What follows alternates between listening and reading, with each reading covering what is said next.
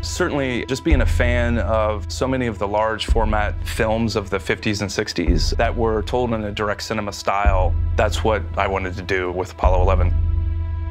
The way we discovered the 65 millimeter and seeing it for the first time was something I'll never forget. There was 2 reels, and we put them on a prototype scanner that the guys at Final Frame here built.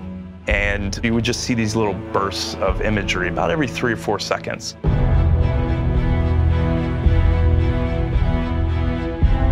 One of the defining aspects of this project was the 65 millimeter film. And what we wanted to do was scan this in a way so that no one has to go back to this film again. In order to do that, we had to create a new scanner that could scan 8K and 16K resolutions. We were running the most important film in the world on a scanner that was a prototype. It was inspiring and terrifying. Good morning, Neil. Good morning. Welcome aboard. We were all dumbstruck immediately at how beautiful the cinematography was.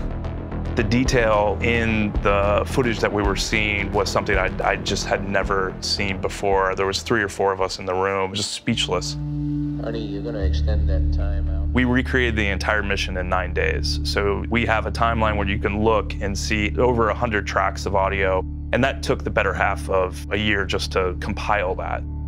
We were working with 18,000 hours of uncatalogued audio, 11,000 hours of which was from Apollo 11.